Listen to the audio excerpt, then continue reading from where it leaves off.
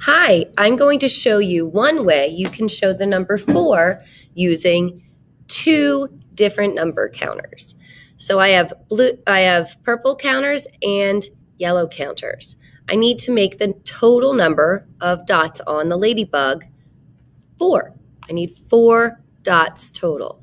So I'm going to put 3 purple dots on one side. 1, 2, 3. I'm going to type in the number 3 to match in the number sentence. 4 equals 3 purple and 1 yellow.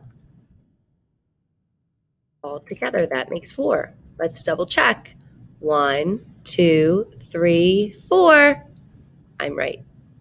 I want to see what you can do for numbers 4, 5, 6, 7, 8, and 9. Have fun!